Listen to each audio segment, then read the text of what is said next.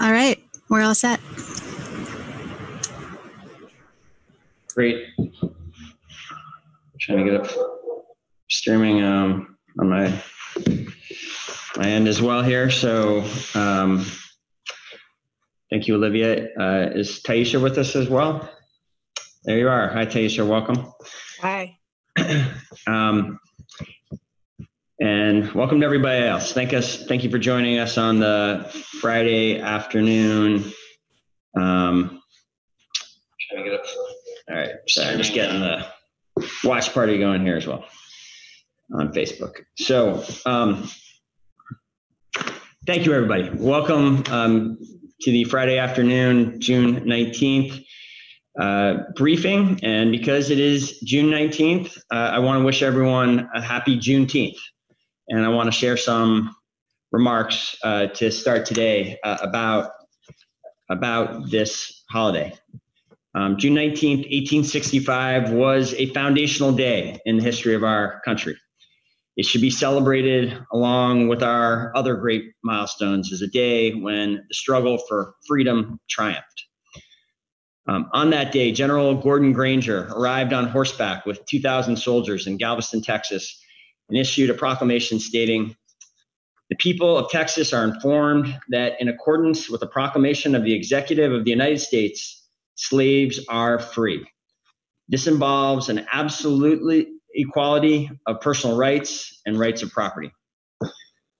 With that dramatic moment, nearly 2.5 years after President Lincoln's Emancipation Proclamation went into effect, the institution of slavery as it had existed was finally ended throughout the United States. When people who had been enslaved heard the news that day, they celebrated and they rejoiced. And today, 155 years later, we again remember and celebrate this moment of progress. At the same time, when those people were freed from bondage, they were given nothing with which to start new lives. And this country has never fully reckoned with that history or that great debt. Juneteenth is a day of celebration, but it is also one of reckoning. In the years of delay it took for emancipation to reach Texas, we can also see the slowness with which this country has moved, not only to ensure basic freedoms, but also the broader rights of life, liberty, and the pursuit of happiness, which all Americans are entitled to through our foundational documents. We still today must do much more to ensure equal access to those rights. I am committed to working with partners to address this here in Burlington, and I feel great hope that our current moment represents an opportunity to create real and lasting change. In future years, the city will seek to partner with community leaders to make Juneteenth even more of a moment of vibrant celebration and reflection here in Burlington. This year, I encourage all Burlingtonians to use this day to reflect on the country's history and how we can work together to forge a more just future. Taisha, thank you for joining this briefing. I very much welcome it. I'm sure Burlingtonians would as well if you had any additional thoughts to share about this holiday, as well as I know from cities you've lived in, maybe some thoughts about how we properly mark this day on future Juneteenths here in Burlington. Definitely. Thank you, Mr. Mayor. So in cities that I've lived in, we had big celebrations for Juneteenth, and it was kind of carnivalesque. And it's something that I wanted to do for the city of Burlington this year, but with the pandemic, the planning for that wasn't able to go through for everyone's safety, I think. But for the upcoming years, I do want it to be a really big deal and a mainstay here in Burlington. But what I want people to really understand, and what is really important to remember, and Mr. Mayor, you touched on this a little bit, is that when the enslaved were freed, they were freed without any resources. So no money, no food, no housing, no education, because learning to read and write would literally get you killed. So no way whatsoever to be able to take care of themselves or their families. That forced them to continue to work for their master not for financial gain, but for basic necessities like food and housing, still occupying those same meager slave quarters that they were freed from. The former enslaved people became sharecroppers, and some, including my great-grandparents who lived in Mississippi, remained indebted into the master's family until the mid-'80s. Those who owned slaves, they received reparations from the U.S. government for their lost revenue, at the same time still getting free labor from the sharecroppers. The people who were enslaved, as I said before, received no help, financial or otherwise. And if there's a wonder why Blacks have so much poverty, why Blacks are so left behind by every single measure, it's because of the legacy of slavery and the legacy of Reconstruction. Juneteenth is very important to that understanding, and it's called Freedom Day. But for most of us Blacks, we call it Free-ish Day since 1865.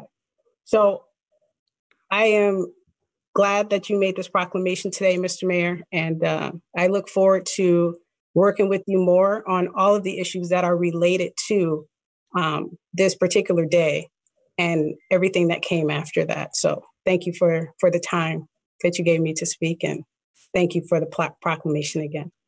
It's appreciated. Well, thank you, Taisha. And we will be issuing a formal proclamation before the end of the day to kind of commemorate this and this discussion.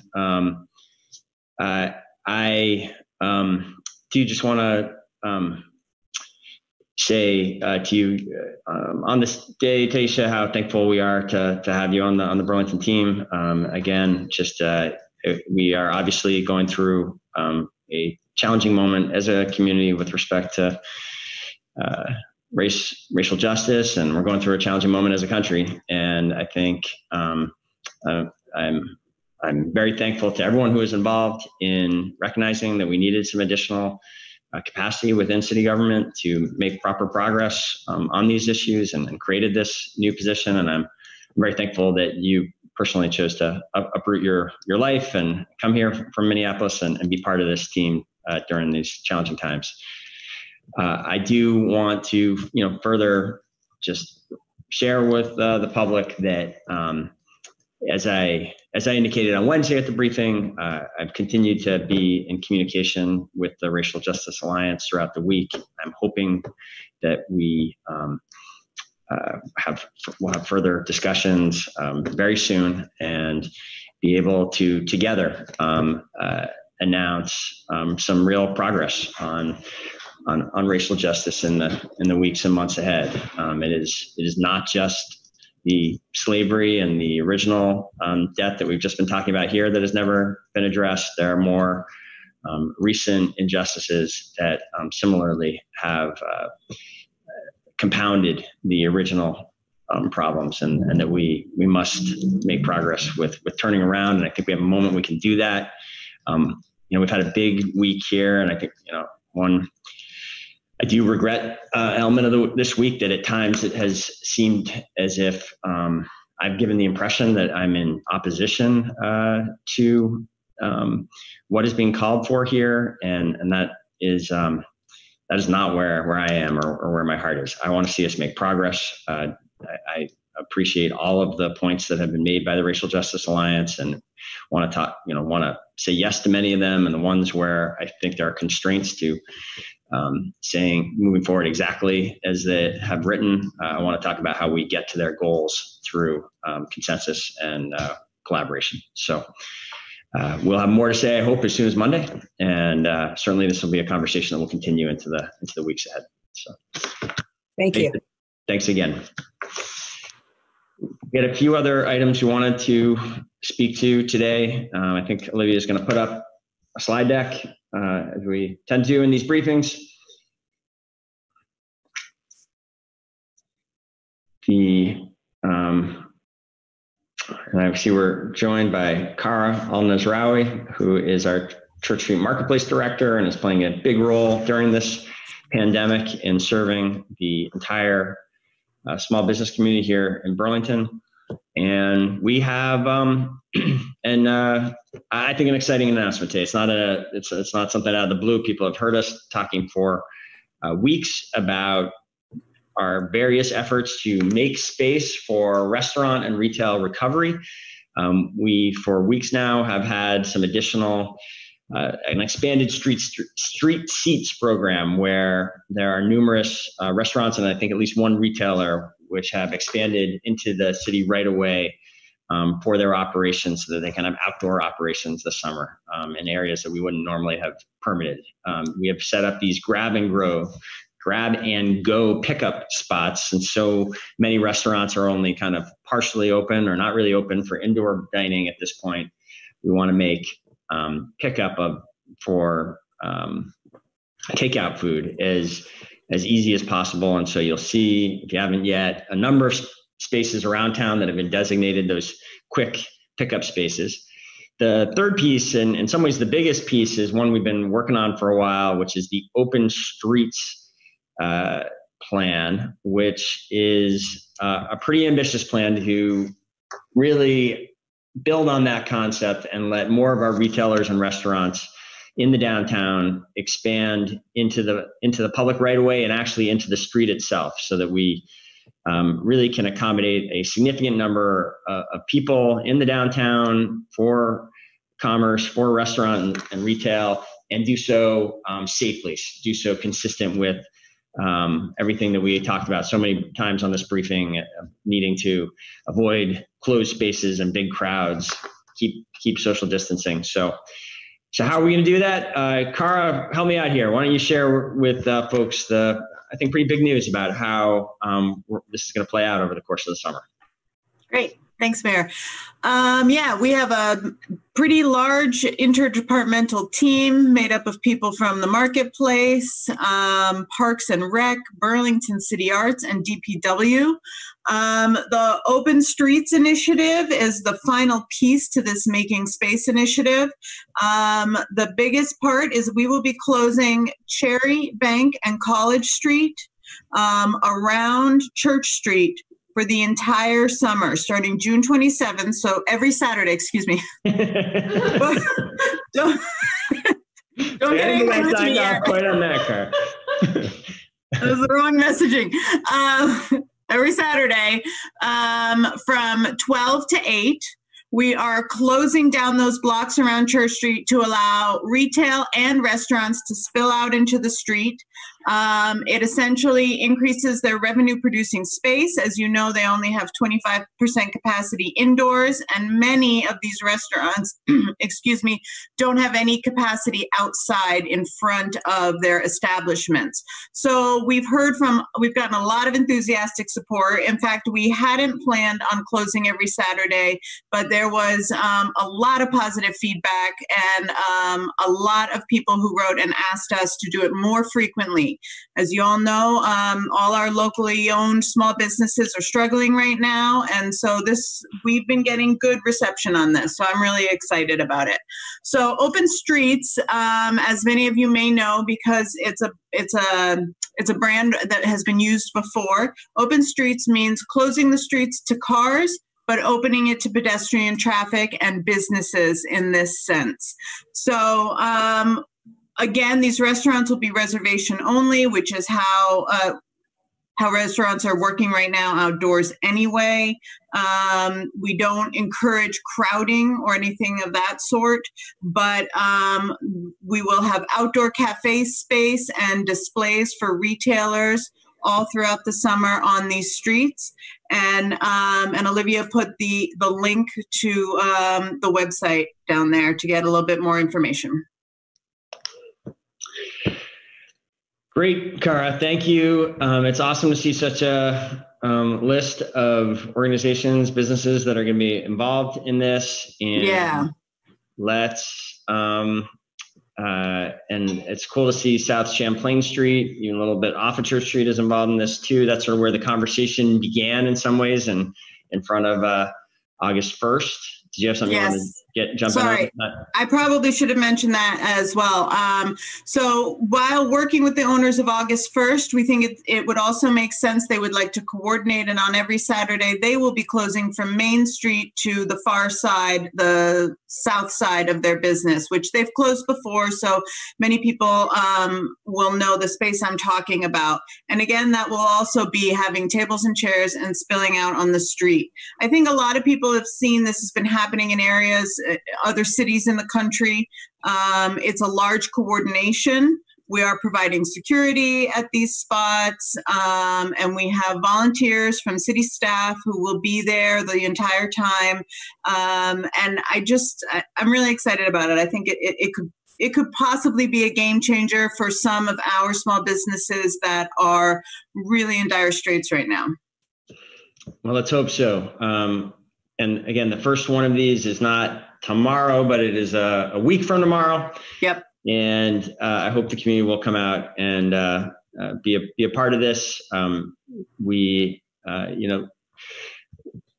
think this is I know whenever we encourage activity, we have to do so mindful that this is not in any way intended to undermine the great work that everybody is doing, keeping the virus constrained. And I just want to paint the picture of how this is consistent with our current guidance. We talked with Wednesday with Dr. Leffler about the 3 C's, that avoiding closed spaces, crowds, and close contact. That's what you want to avoid, especially when you have all 3 of those together. The news this morning from the kind of updated story from BT Digger about how many people it appears were affected at that basketball game in early March, really kind of where you had all 3 of those things going on together. That's where there's really a chance for a major spreading event. This is explicitly being designed to avoid that. So we will, first of all, this is outdoors, and we know that outdoor transmission where there's good ventilation is much less likely. We are hoping that significant numbers of people participate in this, but by closing down so much of the downtown, the idea is that people can really spread out on those closed streets, and that the tables can be distanced from each other, so you're not in close contact from one household to another sitting at a table. I think we can get this right in a way that that is good for the economy, good for the community and the spirit of this community, and is safe and doesn't undermine our up until now very strong community efforts to keep the virus suppressed. So, Cara, thank you, and everyone who worked on this. I know it's easy to have the idea, let's close down a bunch of streets, and then there's a ton of detail that has to be worked out and a lot of communication with a lot of people. It seems like you've got us in great position to do this. Thank you. Great, thank you. And I think we did want to share a quick update about the other Making Space initiatives that you referenced too. So we have a little more information. Definitely. I'm happy to, perfect. Thanks for popping that up. So the other initiatives, which I think people have heard of, but they're definitely worth reiterating, is that we are allowing restaurants and retail to participate in a streamlined permitting process to block for the entire summer up to 2 parking spaces in front of their business, so that they can have permanent seating out there and a tent perhaps. And that is an expansion of our previous Street Seats program. In addition, there are several parking spaces that are reserved right now in the city for grab and go. We've been hearing from a lot of restaurants and retailers that takeout and curbside pickup are becoming a very important part of their business, especially for customers who are not willing or are unable to go into stores still at this point. And you can see some of the places where these pickup spots are, and the participating restaurants that have blocked spaces outside of their establishment. So please visit them and help support their recovery. Excellent. All right. Thanks again, Cara. And I think that was the end of our prepared presentation for today. I did see, it looks like a couple members of the news media are on the Zoom. I'd be happy to take a few questions if there are any.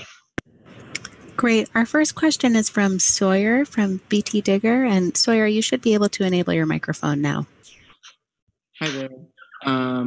I was just wondering if we could get some reaction from you. There's a lawsuit that was dropped today against the Burlington Police Department and the city in a use of force complaint. It was the Lizu, I'm going to butcher the guy's name. Do you know which one I'm talking about? I do. It was the Louiso case, right? Yeah. And you're saying dropped it, you mean it was... It was completely dropped with no outside court settlement. Right. I was aware of that. Obviously, I mean, anytime a lawsuit against the city is dropped, that's a good thing from the city's perspective. Means that any potential liability for that case is gone. So I welcome it from that financial perspective. I am not surprised to hear that this is the outcome, given that, frankly, it was always very, it never seemed to me or the city team that there was any wrongdoing on the part of the city in that incident. It was a kind of chaotic late night scene where officers were responding to, a pretty unacceptable situation. So hearing that it just wasn't clear that the officers had done anything wrong. I'm not surprised to hear that a suit has been dropped. Great. And then can I ask one more follow-up about this new open streets initiative? Of course, go ahead. In terms of like liquor licensing for outside consumption, how is that working and interacting with the city and the state? Yeah, I can take a shot at that, but I might not get 100% right. Car, do you want to speak to it? You still with us? No, we may have. Sorry. You think after 3 months I'd know where the unmute button is? I'm sorry. Can you repeat that question? I didn't get it all. Yeah, I was just wondering if you could talk a little bit about the process in terms of getting liquor licenses for outside consumption and how that process has changed in light of this new initiative. Yeah, so actually that's an important piece that you're mentioning, and that's one of the moving parts that we're still nailing down with the DLC and the clerk treasurer's office in the next week. So we do have a letter into them. Everyone who already currently has a license to serve. We are asking for a blanket expansion, and we've given them a list and an area, and also letting them know our process with having security on there. And I'm waiting for a response from them. But we've been in active communications, and this seemed like the easiest way to do it, to let them know the dates and the times. And they are making sure that everyone who is serving alcohol and participating has a license that is in good standing. Got it. Thanks. Yes. Thank you, Sawyer, for joining us today. And is there any other questions, Olivia? It looks like that's all we have for members of the media today. Very good. Well, thank you, everyone, and have a good weekend. Our plan is to be back here. Maybe I will just mention, because it's a plan that's just taken shape really over the last 24 hours. What the plan is for Monday in terms of city meetings, we will have a Board of Finance meeting on Monday at, I believe, 5 p.m. is the plan. And that will be a 5 to 6 p.m. meeting and I want to make clear, we're not dealing with the budget in that meeting. We are addressing several other city actions. And then I am calling a special city council meeting for 6 o'clock for further discussions of the budget. President Tracy and I have talked yesterday, and his plan is not to have any votes on the budget, any votes on any amendments, but it will be an opportunity for councilors to ask questions of the administration about various elements of the budget. And so we expect there to be extended discussion. But again, no action planned on the budget on Monday. Action is expected for the following Monday, the 29th, which is the last city council meeting of June, before a budget really needs to be passed before the end of the month. And we are expecting a busy night on the 29th between that and several other items planned for the 29th. With that, I think we will say goodbye for the day. Thanks again, everyone. Have a good weekend. We'll see you Monday.